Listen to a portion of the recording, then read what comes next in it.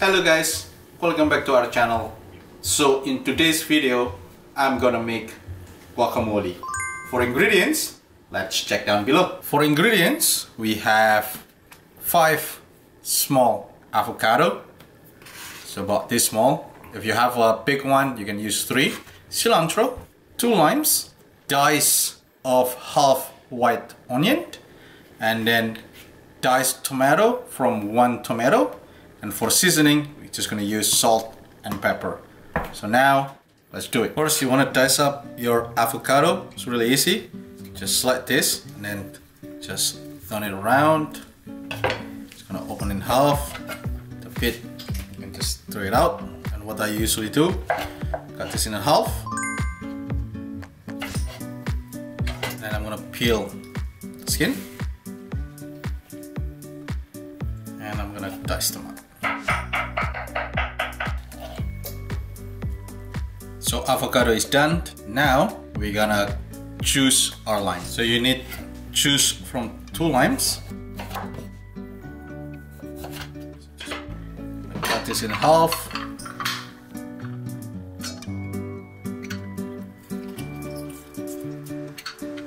Next, cilantro.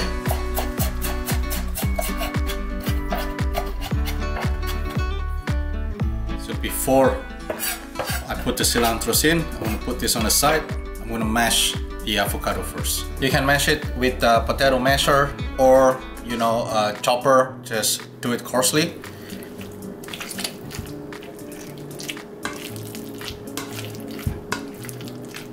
So once you're done with the avocado, we're gonna add the rest of the ingredients. Cilantro, diced white onion, and tomato. For seasoning, a little bit of pepper and a little bit of salt. Approximately about half teaspoon of salt, 1/4 teaspoon of black pepper. Mix them all up.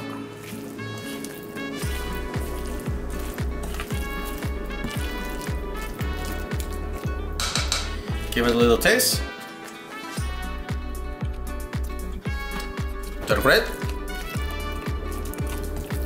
Alright guys, so this is the final result. Guacamole. Give it a try, it's really good. So that's it for today's video. Give it a try, it's really worth it. For now, if you don't want to serve this right away, the best way to keep it on the fridge, get red pepper. And make sure you wrap it right on top of the guacamole. Remember, the enemy of guacamole or the avocado is air, so make sure there is no air escape. Just put it right on top of like this. There you go. So if you like this video, please give us a like, comment, share, and don't forget to subscribe. Thank you for watching, and I'll see you in the next video.